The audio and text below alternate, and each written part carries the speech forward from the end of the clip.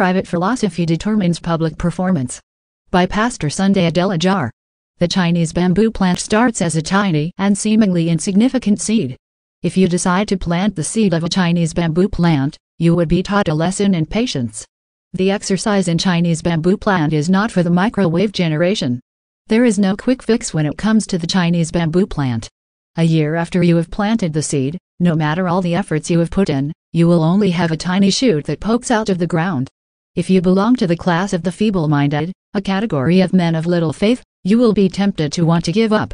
For at such a time, it would seem easier for you to believe that nothing will come out of this tree, than to stand in faith. If you, however, are one of the zealous and ambitious individuals of our world, you will probably continue to water this seed. Some of you could actually go much further than that, by adding fertilizer to the ground. A few others could go as far as putting protective hedge around the plantation. But when it comes to a Chinese bamboo tree plant, all your efforts will still not yield any tangible result outwardly. I decided to choose the story of the Chinese bamboo plant, for I feel it is the best example to illustrate the lesson I am trying to pass across in this piece. Private philosophy determines public performance. What is happening to that bamboo tree, 1 year, 2 years and running, is a lesson in private philosophy that goes a long way to eventually determine public performance. In this school of thought, as with the Chinese bamboo plant, it is the depth and quality of preparation that determines the public performance. It is similar to the story of our Lord Jesus Christ, when he had to go through a 30-year period of preparation, to be able to spectacularly carry out his historic ministry in 3 short years. Give me 6 hours to chop down a tree and I will spend the first 4 sharpening the axe. Abraham Lincoln. Let us go back to the story of the Chinese bamboo plant. We have seen that despite your 2-year effort, you don't really have anything to brag to your friends about in your garden.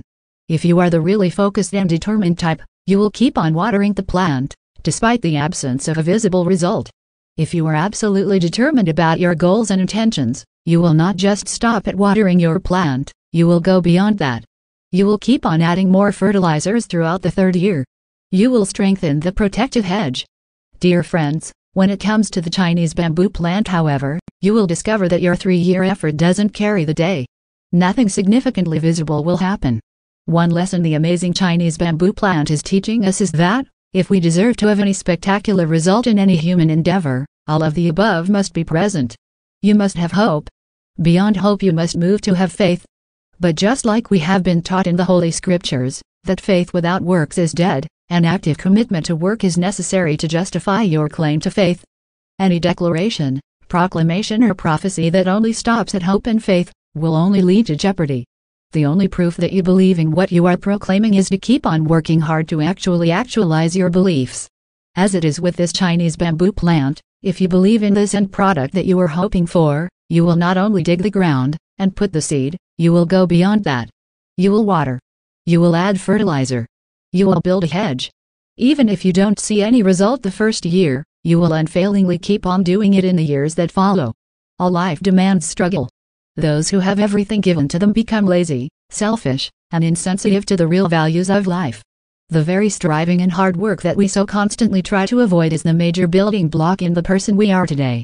Pope Paul VI. It is the same thing with great dreams. That is how great vision are given birth to. We like to enjoy the fruits of great discoveries, like the iPad, iPhone, airplanes, television set, air conditioner, the Mercedes-Benz, etc. But do we really want to hear the story of how those products came to be? It is all about the story of hope, faith, patience and endurance. All great achievements are a result of a private philosophy that determines public performance. What most consumers and observers don't notice, however, is the invisible aspect of the private philosophy that determines the outward result. Most consumers and observers don't see the waiting time. They don't see the waterhood time. They are ignorant of the fertilizer season. They didn't see the dark hours of putting in place the protective hedges. What is even more inconspicuous are the long hours, days, weeks, months and years of enduring patiently without the expected result. Without these long hours, days, weeks, months and years of endurance, however, spectacular results are never experienced. Without them there would be no performances. Without them it is a no-show. They lay the foundation for public performance. They secure and guarantee a happy ending. I do not know anyone who has got to the top without hard work. That is the recipe. It will not always get you to the top, but should get you pretty near. Margaret Thatcher. Going back to our story of the Chinese bamboo plant, now we are running into the 4th year of patience and endurance, and still our beloved Chinese bamboo plant does not yield anything other than the small tiny shoot that you saw poke out of the ground after the first year. Dear friends, are you sure you will still keep on holding the fort? Where will you be? Will you be in the number of the multitude that have fallen by the road by this time? Would you be one of the frustrated, angered, choleric that flare up their anger in absolute frustration? Or you will be among the very few that have what it takes to pass through the process, pay all the price of what it takes, to experience a spectacular result. The best preparation for tomorrow is doing your best today. H. Jackson Brown Jr. If you happen to be in the number of the strongest few men that qualify for great stories of victory, then you will hold down the fort till the 5th year when you go to your garden faithfully watering on daily basis, your infant-like plant which has refused to grow beyond the small bud out of the ground. That is how our visions and dreams look like at times. We have prayed, we have worked, we have dreamed, we have prophesied, we have researched, we have studied, we have analyzed, we have marketed, and yet all we have got is that small bud poking out of the ground. This is the point where we all see the power of faith in action. For you to keep on getting out of that bed, fetching the water, day in day out, every day of the year, for the 1st year, 2nd year, 3rd year, 4th year, and now into the 5th year, you could only be sustained by faith. Faith keeps us going when it doesn't make sense to keep on going. Faith makes us to keep on working and laboring when the end result is not yet on the horizon. Faith empowers us not to give up when all hope seems lost. As in this our story of the amazing Chinese bamboo plant, finally, during the 5th year, our Chinese bamboo plant begins to grow, but what a growth it experiences! Oh, what a growth! It's not an ordinary growth. It's a spectacular growth. A growth par excellence. Friends, get ready for this. Our Chinese bamboo plant, in just a short period of 6 weeks, shoots up to the height of 90 feet 27.5 meters tall. It is only private philosophy that determines public performance. Ladies and gentlemen, the story of the Chinese bamboo plant is a story of life. It is a story of real life. In real life, dreams don't come to pass overnight. In real life, microwave philosophies don't work. In real life, you don't get something for nothing. Real life demands processes and production. Real life demands for patience. Real life demands for endurance. In real life, giving up doesn't pay. In real life, indolence is regrettable.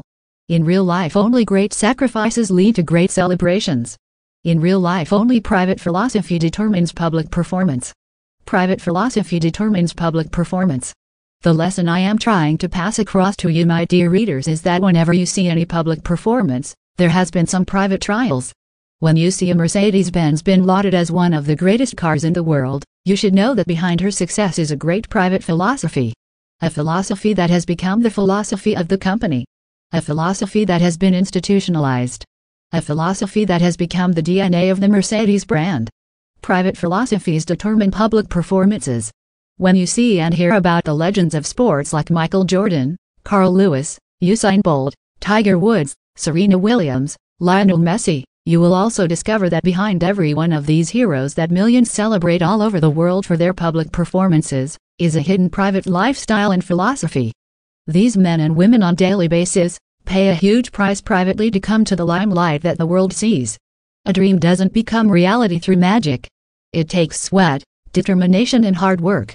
Colin Powell. Going back to our beloved story of the Chinese bamboo plant, the question is, did it grow 90 feet 27.5 meters in 6 weeks or in 5 years? Success depends upon previous preparation, and without such preparation there is sure to be failure. Confucius. When a legend like Usain Bolt ran the 100 meters in 9.58 seconds in an ecstatic stadium atmosphere, did he attain that feat here and there in that stadium that day? When Michael Jordan won all 6 finals that he played in, do you think that was just a miracle that was following him all the days of his life, or did he get lucky? Was it because he was the most fervent prayer warrior in the world? Of recent I was enticed by some of my disciples to watch the Nigerian football national teams, playing in different World Cup tournaments. Before I get my hopes up the sky, as is my tradition, I like to do some research. As I read through some of the interviews of the players, coaches, ecstatic fans and journalists, I discovered that our greatest hope to winning the World Cups were mostly connected to words like talent, how good the players were, by God's grace, prayer of Nigerians, etc. I could not see concrete tactical strategies or the superiority of preparations that would give them the edge to win the World Cups. During the tournament proper, I could notice that some of these coaches were busy praying and fasting for the teams to do well. Even before the tournaments began, I knew they were out. Excellence in life doesn't come by prayers.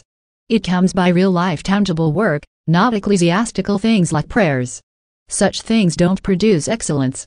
Excellence demands skills, quality, preparation, repetition. Those are the things that produce great public performance. You have to rely on your preparation. You got to really be passionate and try to prepare more than anyone else, and put yourself in a position to succeed, and when the moment comes you got to enjoy, relax, breathe and rely on your preparation so that you can perform and not be anxious or filled with doubt. Steve Nash, as great as celestial things like prayers are, they can only give you inspiration, which is only about 2 of the factors of earthly success. Inspiration, prayer and anointing could only help when your skill and preparation level is at the highest standard. Much higher than that of your opponents. He who is best prepared can best serve his moment of inspiration. Samuel Taylor Coleridge. When Serena Williams won 20 Grand Slams, is it because she had a lot of prayer warriors in her backyard? Or because she had a lot of practices and preparation? Things like this don't happen by miracles, they happen by predictable laws of life. Again, allow me to say I am not bashing prayer warriors or Christians at all. I believe in prayers and I am a praying person myself. Prayers would be necessary only after our best has been done in the natural realm, then prayer will work. But when we have not done the absolute best in our natural might, it is useless to call on God to come and do for us what we are supposed to do ourselves. When Tiger Woods won PGA Player of the Year for a record 11 times, was it a matter of coincidence or it was because of a lifelong philosophy of sacrificial preparation? When Carl Lewis won 4 gold medals in 4 different events in the 1984 Olympics, is it just because he was born talented? Or because he had a private philosophy that allowed him to put up such a public performance? Remember, there were so many talented people in that same Olympic event, but the secret life of preparation that was lived by Carl Lewis gave him the edge.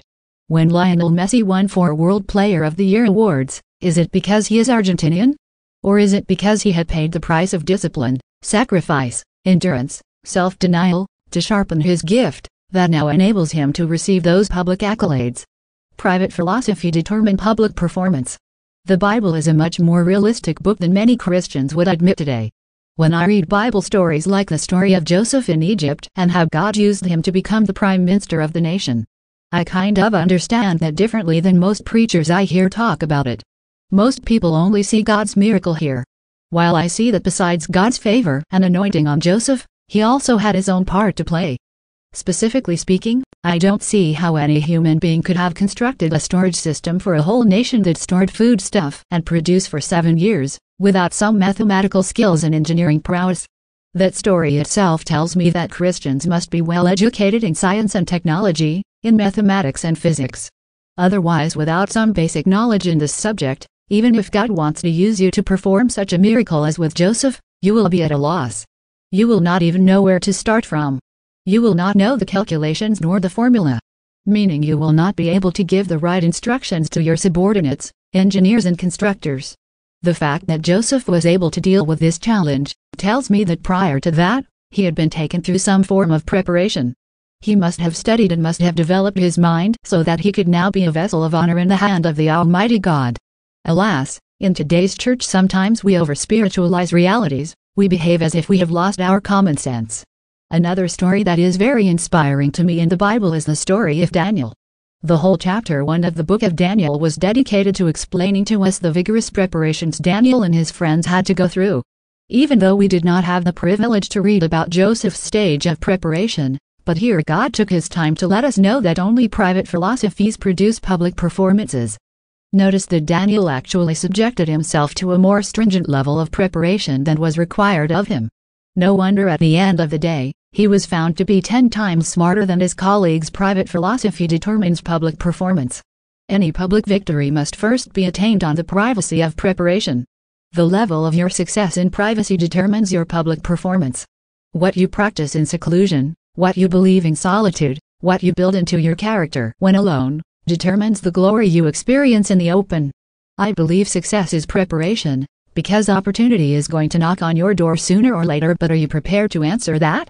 Omar Epps, your public decisions are only a result of your private philosophies that you either developed or refused to develop.